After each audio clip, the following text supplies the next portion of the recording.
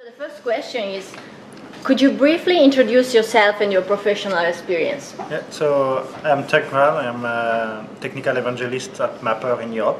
So I'm helping the big data community and customer to adopt big data technology globally, on MapR especially. And my experience is mostly in software vendors, and I used to work at other NoSQL vendors like MongoDB and Couchbase, and I switched to move to big data because most new projects and exciting projects are working on platforms like MapR.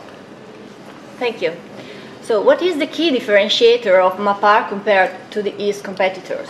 So it depends of where you look at the competition, but I will say that a big discussion we have is regarding other Hadoop distribution.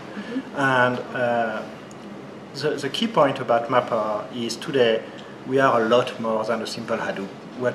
If you look at on our website, on the way we position our product, it's what we call MapR Converged Data Platform.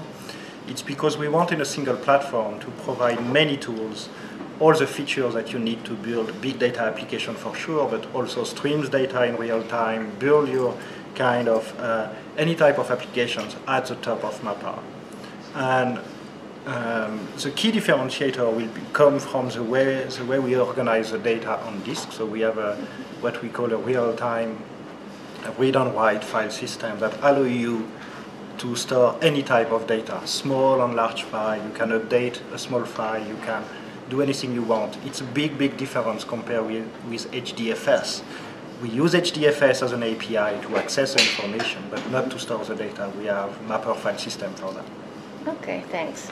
So how does MapR relate to the Apache Hadoop Big Data Management open source project? As part of our converged data platform, Hadoop is one of the ways you can develop data-oriented applications. So everything you have in Hadoop, like the SQL on Hadoop with Hive, MapReduce obviously, can be used because we support the open source libraries on the open source runtime.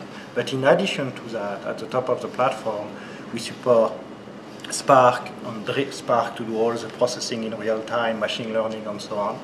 But also SQL using Apache Drill. That is another open source project related to Hadoop, but not part directly of Hadoop.